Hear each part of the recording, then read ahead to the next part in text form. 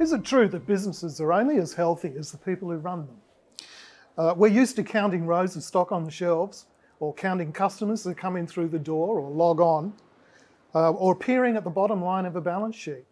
But there is another factor that we may well be ignoring, and that's to our detriment as managers, and of course to the detriment of our businesses.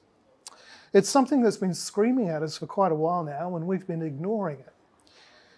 How are our staff coping personally? Psychologists Emi Golding and Peter Diaz have been looking at the field of workplace mental health for some time. And they've written a book which is a guide to managers about how to deal with this elephant in the room, or the office, or the factory, or the studio, or any workplace anywhere. Anywhere. Yeah. So how important is mental health to the health of the business? Well, I think mental health is a tsunami that's coming. It's on its way. If it's not hitting workplaces already, it will be shortly.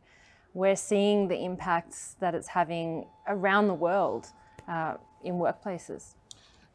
The impact is going to be huge for workplaces. And the situation right now is that most workplaces are not ready